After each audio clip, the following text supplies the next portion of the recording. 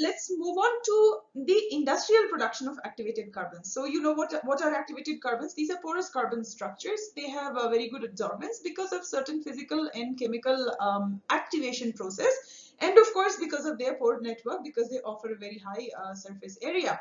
Okay, so I told you that these are the carbon materials which are used for making, for example, water filtration columns in a number of air purifiers, water purifiers, and so on. How do we make these structures? That is actually not too complicated. So you can, for example, take some shape of activated carbon. You can take granulated activated carbon, you can take the powder, you can also take larger particles or cylindrical particles, all kinds of shapes, and then you can pack them into a column depending upon your requirement, depending upon what kind of what kind of impurities are you planning to trap. You can also activate these carbons in different ways. You can also use impregnated activated carbons. You can also here and there combine these columns with other, for example, electrochemical reactions.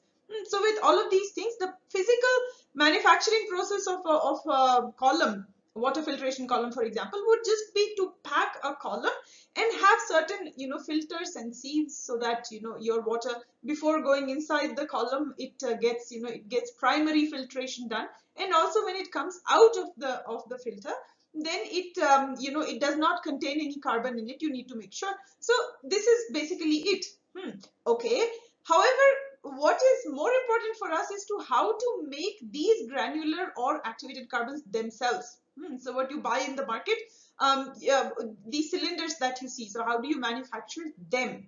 So that is what we are going to learn. This is what I call the industrial manufacturing of activated carbon, not using activated carbon but of the carbon itself. Okay, now so first of all, when we make these any kind of carbon, we need to know what are the suitable precursors for it. So as I have mentioned multiple times, that activated carbons are derived from natural polymers in most cases.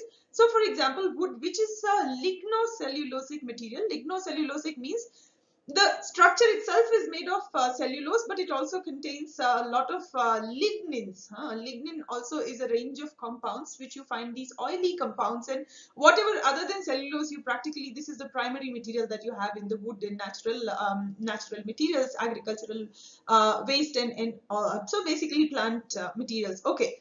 So lignocellulosic materials are the primary source of activated carbon. Now you can also use, for example, certain types of coals. So if you remember, we use needle coke for making graphite. We also use certain other types of cokes for making glass-like carbons or other non-graphitizing carbons.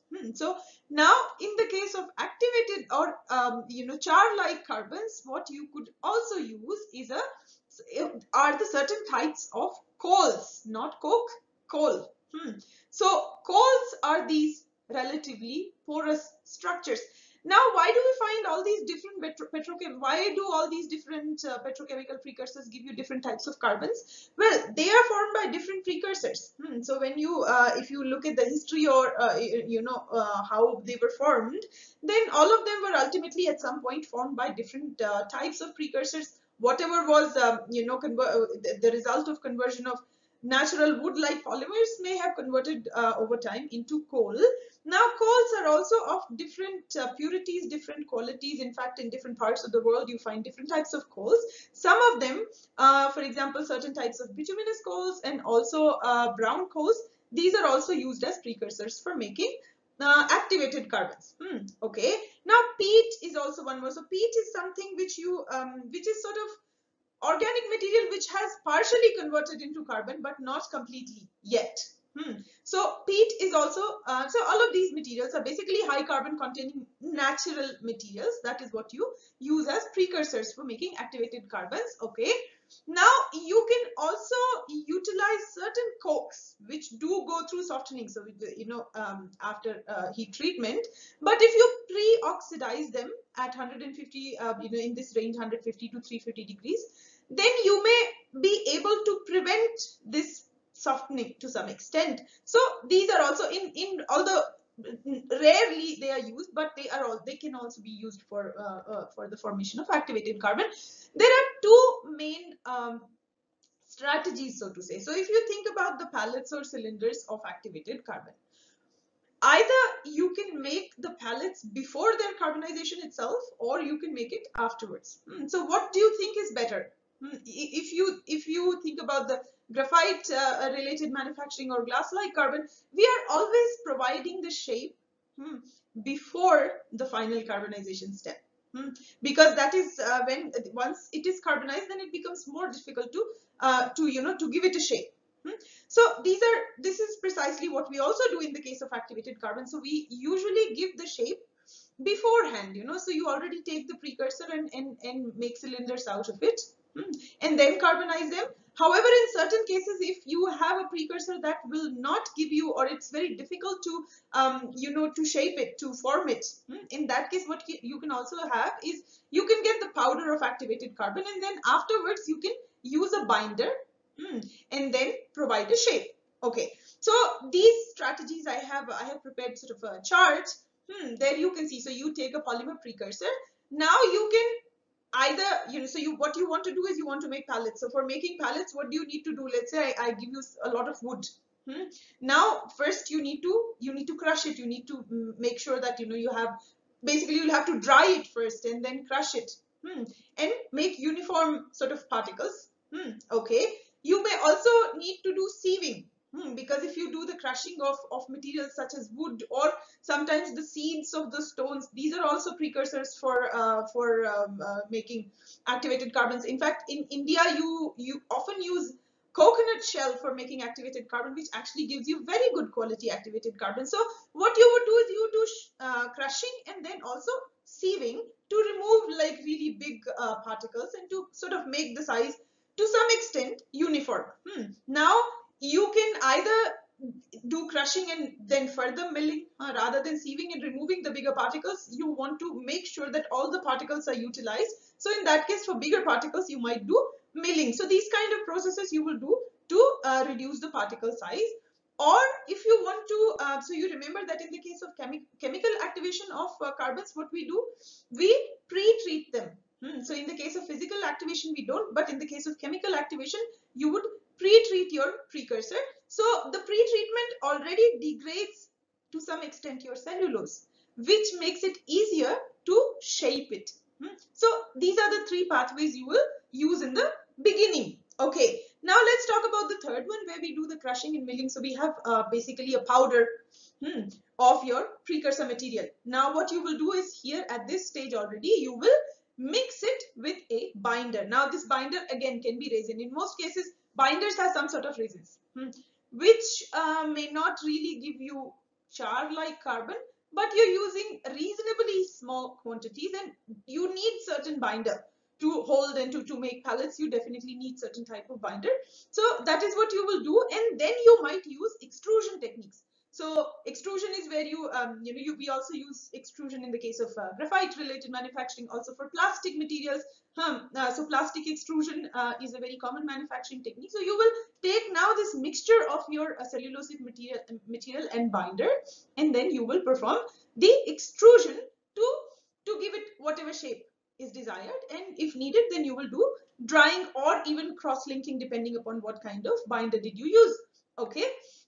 Now you perform the carbonization. So now either you perform the carbonization for these particles which are mixed and you use the binder and you made the cylinders, or you can directly, if you wanted powdered activated carbon, for example, after crushing and sieving what you had in the first strategy, you can already carbonize that. Or if you were doing the chemical activation, then the pre-treated material that you have, whether or not you made pellets out of it, you could then carbonize it. So after all of these steps, you will now perform your carbonization, and you know that this carbonization is not performed at as high temperatures as you would use for graphite. So relatively lower, like let's say around 1100 degrees centigrade carbonization. After this, so now you have a porous carbon material in whatever shape you wanted it. Now you perform the activation. So in the case of chemical activation, this activation process already sort of started when you did the impregnation, but now you will you will further do some physical activation using steam, for example, and this is your activation step. And Now, after the activation, depending upon, again, what kind of shapes do you want? Do you want to do sizing? Sizing typically means that you cut pieces of, so if I make a very long cylinder and I want to make small cylinders out of it, that would be sizing. So this you can perform. If you have powder, you can perform sieving again, because you remember that there will be some change in the size during this process of carbonization. It may not shrink as much as the other polymers shrink, other resins shrink, but some shrinkage will take place. Not just some shrinkage, but also because of all of this sort of harsh processing inside your furnace, you may end up losing. So some of your material will erode. So that some carbon particles will come out. Some of these cylinders may break, or so some material damage might happen. So you need to purify again. You need to sort your structures again. So you will perform sieving and sizing, these kind of operations. Or if you wanted a powdered carbon, then you will perform grinding, or in some cases screening. At the end, you will perform some conditioning. So this is like a finishing step. So you will perform certain conditioning and ensure that you have material with a good purity and uniformity. And then finally, you will have different types of activated carbons. You can have granulated, powdered, or pellets. So this is basically, the idea is that you will either perform the shaping before in the precursor itself, or you will have the material and then afterwards you will have a binder. Okay. Yeah. Now coming to, so in the next slide, I'm going to tell you how do we perform the activation step. So this is like the overall process you will use starting from the precursor, but now we are going to the step where we perform the activation of porous carbons. So the activation is performed in different types of furnaces. What you need is basically a furnace. For all the carbon related operations, what is very important is high temperature furnace, and these furnaces must have a controlled environment. Now even if you do want to supply air in certain cases, or you want to supply steam, or you want to supply an inert gas, or you want to supply a mixture of gases, in all cases what you need is a furnace which has a uniform, which has a very controlled environment. However, the size of these furnaces can vary. So you can actually have these really massive furnaces that actually have a capacity of several tons of material at the same time. So you have really massive furnaces for processing, for the industrial process of carbons. At the same time, if you're making a micro nano device, you will use a lab furnace where you have the tube diameter of, for example, just a couple of centimeters. So the size of the furnaces may vary, but the principle remains the same.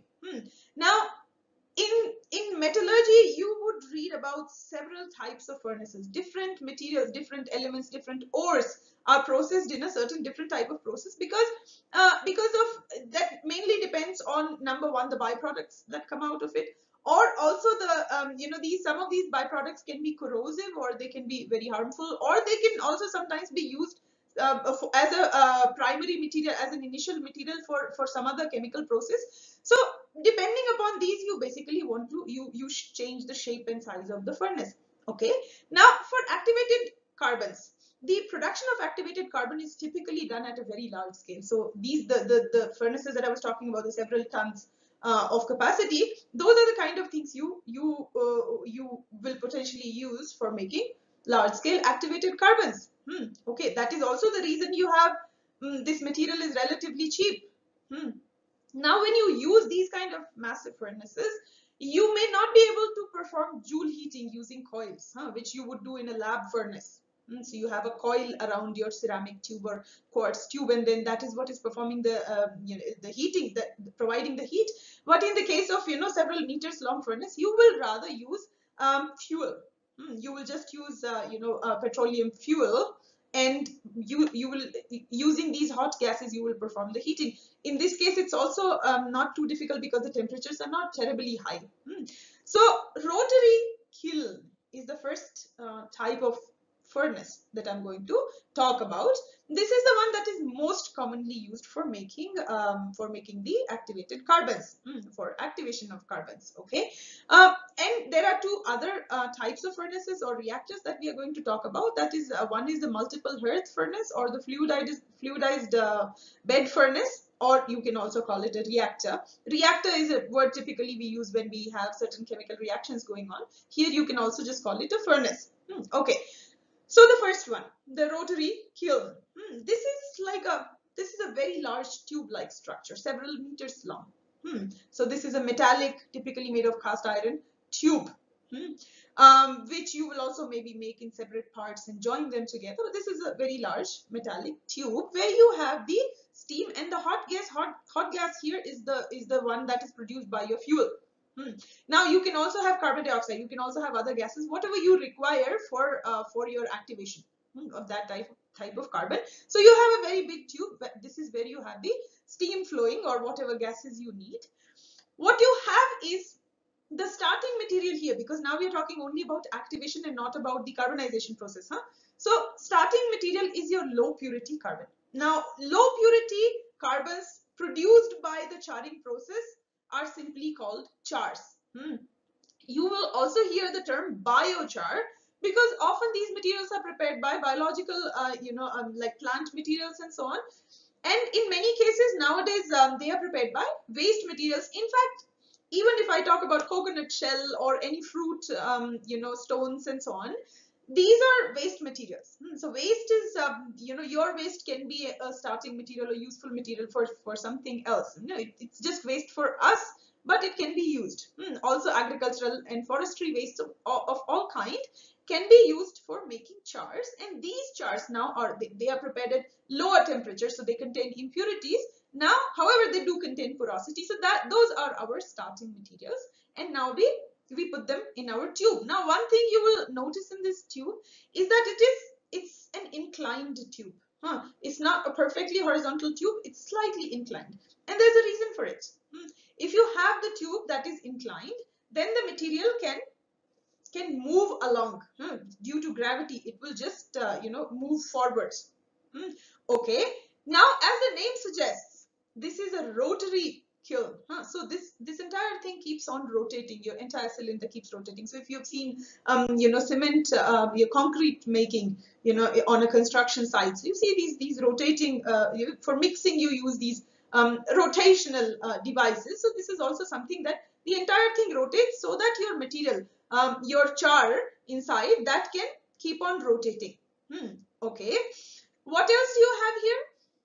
I said that the temperature is, okay, you have fuel, you have hot gases, but what you do is you are often putting your source of heat on the other side, opposite side of the feed. Why are you doing that? So that the temperature increases this way. The gases flow this way. So when the temperature, you can see the arrow here, the temperature as you go like this, so the more you go towards the end of the furnace, the temperature increases, because the heat source is at the end of the furnace. Okay, why? Again, so that your material slowly heats up. It does not immediately experience a very high temperature. It gradually experiences a higher temperature. And the impurities are gradually removed. The byproducts, so you can have tar-like impurities. You can also have, you can have other things. You also want to make sure that you impregnate steam into it. So initial stages will remove your impurities, and at some point you will also get the material impregnated with superheated steam.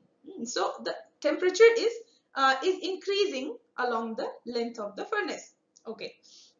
Now, so at the end, now you also have the material moving due to gravity, and at the end, your entire, whatever is the processed activated carbon that you will collect. So this here, I have drawn only a very basic schematic. Of course, this is not how an industrial plant would look like. These are, as I mentioned, these are massive structures. Then they will have a lot of different seals. You will have gas outlets. You may have multiple gas outlets. You will also have some steam injection, gas injection. So inlets and outlets of all sorts.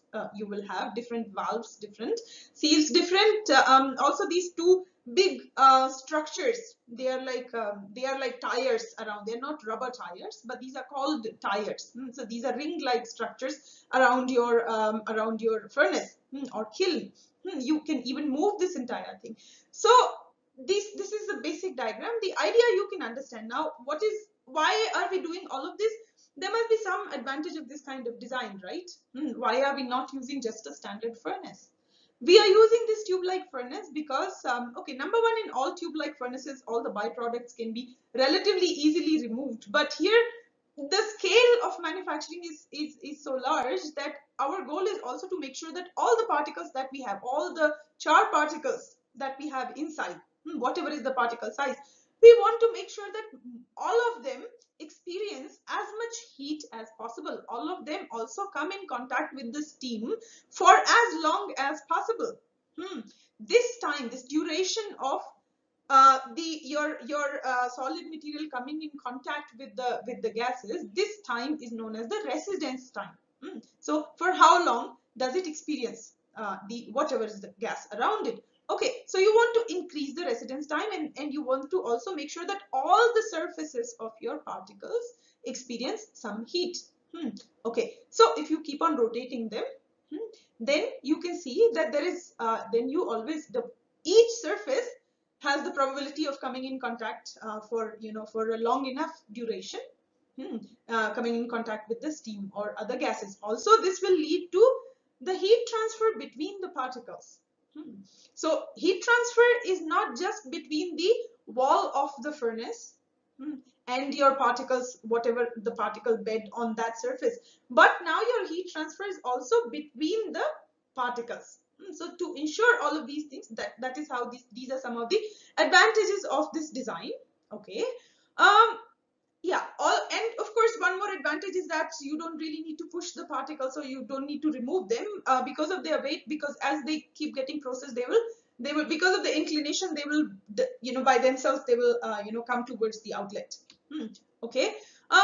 Yeah, and one more advantage of this, because these are very large tubes, so you can control the temperature gradient very well, because they are really massive. In fact, you may have multiple burners to heat your entire structure, so you can have a good thermal gradient, which means again your particle is experiencing slow increase in the temperature, and that's why the process is more controlled. So these are the advantages. Now, if you have to decide the rate of production, then what are the things there? Number one, how fast you rotate your kiln. Number two, what is the angle at which your kiln is tilted? Because that's how, that will determine how fast your particles move and they come out. Of course, depending upon the rate of the feed, how much char you're feeding in. So that would also how much activated carbon you're taking out. So feed in, mass out. That will determine the production speed, and of course also other factors such as the steam injection, because that would determine the residence time. Sometimes you want to increase the residence time, sometimes you want to decrease, depending upon what kind of steam. Is it superheated steam? For how long do you, and also it depends on the particle size and so on. So all of these things will determine the rate of your production. Okay, now yeah, as I mentioned already, that they have these furnaces have several tons capacity. Sometimes in certain cases you may also use high temperature rotary kilns, so the temperatures can go up to 2000 Kelvin in some cases. Okay, now the often when you are operating any such plant or chemical reactor of any kind, not just for activated carbon, you will first perform certain simulations. So you want to understand how your entire setup is going to function, and then accordingly you will decide on the process parameters or the feed rate and so on. Okay, so typically whenever you want to model something, if I say that you need to model or simulate the operation of a certain rotary kiln, what you need to take care of is number one, the mass balance. So mass, you need to make sure the mass in, mass out, not just the char and activated carbon, but also the mass of the steam, also how much solid is getting converted into vapor, how much vapor is converting into liquid, and so on. So you need to perform you need to take care of, or you need to understand all sorts of mass balance. You need to also understand the energy balance. And of course, that is closely related to your heat transfer. So all sorts of heat transfer, whether it is between the walls, it is between the inner wall, outer wall. From outer wall, what is the heat that is being released into the environment? And all sorts of, whether it is convective heat, whether it is radiative heat, you need to factor in all of these things, and then maybe come up with some differential equations, and then this is how you model your system, and then you perform the simulations, and then you figure out what are the parameters that are required for your process. The next type of furnace that is used in the case of activated carbon manufacturing is known as the multiple hearth furnace. So hearth is basically these furnaces that are made of bricks, more like this fireplace kind of furnace. So you have basically refractory material. Okay, so this is a schematic diagram of these hearth furnaces. Now the names itself says multiple hearth furnace. So here I have shown these 8 stages. You can have multiple stages, you can have less, you can have more. The idea here is that you have these multiple hearth furnaces connected. This is a vertical system. And you have various heating zones. You can have various cooling zones also, and you can also have steam injection or whatever is your gas injection also at multiple stages. So what do we have here? We have this one shaft you can see in the center. This shaft is rotating. Now you have these disc-like structures. So this is a cross section here, you see disc-like structure, and you pour your feed from the top, your char. Now it goes, let's say, on stage 1, and then you have what is known as rabble arm. Rabble arm are these structures which are made for sort of rotating or spreading your the material. So they are made for rotation. So that now the material is rotated on the furnace number 1. After that it goes to number 2, after that it goes to number 3, and so on. And then again different processes are taking place at different stages. So what is the difference? In the rotary kiln you had sort of a continuous operation, but here you don't have continuation of heat. You have these well-defined stages, and the number of stages you can determine. Okay, now what happens at these different stages? Basically, on the first stage, if you have sort of some moisture in your char, so first some drying will take place. Second stage, there will be some pyrolysis. You may so pyrolysis also, if you take the precursor and you want to make the coal, for that also these kind of furnaces can be used. Okay, but in the case of when you want to convert them into when you want to just perform the activation, in that case pyrolysis may take place if you have some organic material left over in it. So for example, for very low purity chars, so there may be some pyrolysis, some combustion also, if you want to burn away the undesired impurities. Okay, so that will take place. Now you will also have then some fixed carbon burn. So fixed carbon is the carbon that you don't want to lose. Okay, now but some gasification burning will take place as well. That is what happens at the time of your activation. You know that you do lose some carbon mass during the activation. Okay, now also then if whenever there is certain burning, oxygen is present and you have some burning, in that case you will get some ash. Ash is actually a big problem in furnaces. In all industrial processes, it is the ash formation, especially in the case of carbonization, pyrolysis plants, waste treatment plants. It's the ash formation, ash content, that's a big problem. What we would like to have is, so there is certain type of ash which is extremely light and it flies. So it basically goes on top. And then there is certain type of ash which is relatively heavy, or the particle size is large enough, or the process is done in such a way that the ash can be collected in the bottom. So here in this particular furnace, you can see this is a vertical furnace. So whatever products are being generated, they are coming to the bottom. So the ash can also be collected in the bottom, which is a good thing. This type of furnace does not generate much fly ash. Okay, so this is also an advantage of this type of furnace.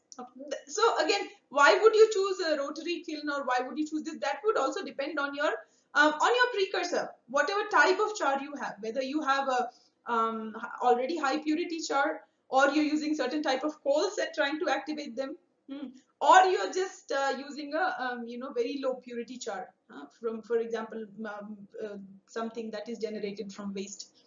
So depending upon that, because that will also determine how much ash content you will have. So how do you want to collect it and so on. So based on these things, you can also choose this type of furnace. So these are some other things that I have already told you. Rabble arms are rotating your material. Hot gases. So here also you're performing the heating by using simple fuels.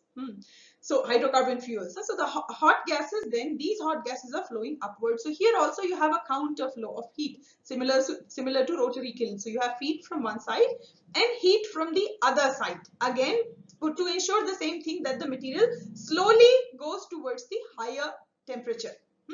Okay. And then of course again you will have several injections where you can inject your steam or carbon dioxide. Also you will have some other outlets, some gas exhaust outlet. This gas exhaust, by the way, it's also known as flue gas, the exhaust gases. Okay, now the problem with this kind of furnace is that compared to the rotary kiln, you have relatively lower residence time, and that is why sometimes your the carbon can be of relatively inferior quality. But also you can use these kind of furnaces. In fact, they are rather used for reuse of the activated carbon. So these all activated carbons can also be reused. So once, for example, in your house water purification column, once it gets sort of saturated with the impurities, then what you can do is you can just remove the carbon. Again, you can take the carbon out of the furnace of your column and then reheat it. So for these kind of recycling purposes, reheating purposes, these kind of furnaces are more commonly used. Okay, what will be the optimization parameter for this kind of furnace? Number of hertz. So how many stages do you want? That is very important. What type of operations do you perform? If you have too much moisture, or if you have, how do you want to gradually increase the temperature also? So the number of hertz is important. Then of course, because as I said, these rabble arms are rotating your material. So that kind of the speed of that rotation, because that would decide your residence time. Of course, the temperature at various stages and feed rate, feed in, feed out. All of these things are your optimization parameters for these kind of furnaces. Okay, so the third one that we will quickly discuss is the fluidized bed type furnace. Okay, fluidized bed. The concept of what is a fluidized bed? What you so it suggests that there is certain fluid in it, but it's not just a fluid. What you have is you also have solid particles mixed inside that fluid. So they are like suspended solid particles in a fluid. With the fluid can, by the way, also be a gas. So what will happen is you make this mixture in such a way, and also you create so much turbulence in that fluid, that basically your entire mixture of solid particles in the fluid, the entire mixture behaves like one single fluid. So that is the idea of any fluidized bed reactor. Now this is you can have different chemical reactions also. These reactors are used more for different other chemical reactions, because there you can have, for example, one matrix, and then you have the particles. You want these particles to react with the matrix, or you want to even perform certain types of coating on top of your particles. In that case, this is perfect, right? Because if your particles are suspended inside a fluid, then each surface all the time is coming in contact with the fluid. So if you want to perform certain reaction with the fluid, then that is perfect. In our case, you can have steam and you can have the char particles suspended in it. And now if this entire material, this entire mixture behaves like one single fluid, then we can control their flow rate. Then basically whatever we do to the fluid, that is how we can treat this entire mixture, which is actually what you can also call, it's a heterogeneous fluid. However, we sort of, when we think of this heterogeneous fluid, we do consider one single bulk density. So we don't say that the density of particle is this and the density of the fluid is this. We just think of this entire mixture as one single fluid, and then we consider the bulk density for it. And that's how, when that is what you would use if you want to model it, or if you want to calculate any properties, any parameters, or simulate anything. Okay. Now, this, of course, the advantage. So the principle, the operation principle is simple. You see that in the figure, you see that you have the char in, you have activated carbon out. There is certain fuel, there is certain gas and steam injection, and the flue gas, the exhaust gas can go out from somewhere. So this is the idea is that you have this mixture of fluid and solid, and there is always almost a continuous turbulence created. So then you are at all times the particles are suspended in that fluid. Okay. So now here you can imagine that because the reaction is happening all the time, you actually need smaller residence times. In fact, if you end up having a very long residence time, you know that you may end up losing your carbon. So the optimization of residence time here becomes important, because the reaction is relatively quick, because all the surfaces are always, so this is like a very, what should I say, very, not harsh, but it's a constant reaction. So that is why it is important that you ensure that you have the not very long residence times. Okay. Yeah. So also what will happen is, because your steam or hot gas, whatever gas, is always it is around that your your char particle all the time with very high velocities. So heat transfer is also relatively fast. So because of all these factors, you need to make sure that you don't leave the carbon for too long inside the furnace, or you may end up losing the carbon mass, the fixed carbon mass. Okay. Yeah. So this reaction can also cause mechanical damage because of the velocity of the fluid.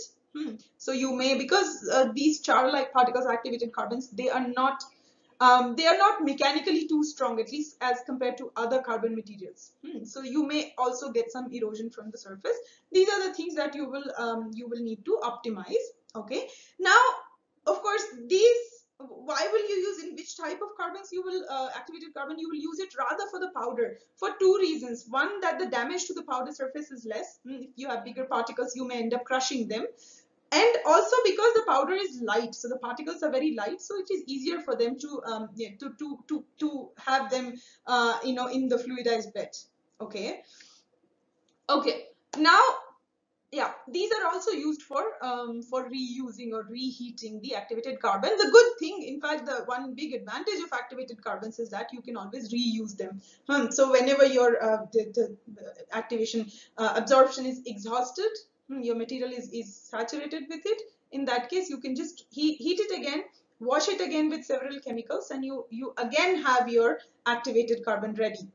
So this is also one reason that this is a very important industrial material.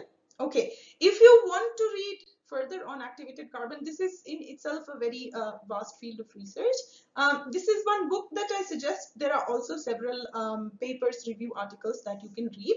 This activated carbon is also very important for waste treatment, and a lot of carbonization that takes. So if you carbonize waste polymers, often you end up getting either a mixed type of carbon or you get porous carbon. You don't get good quality graphite or glass-like carbon, of course, from the waste. So in that case, conversion of char into activated carbon and then utilizing these activated carbons for different processes, that is very important.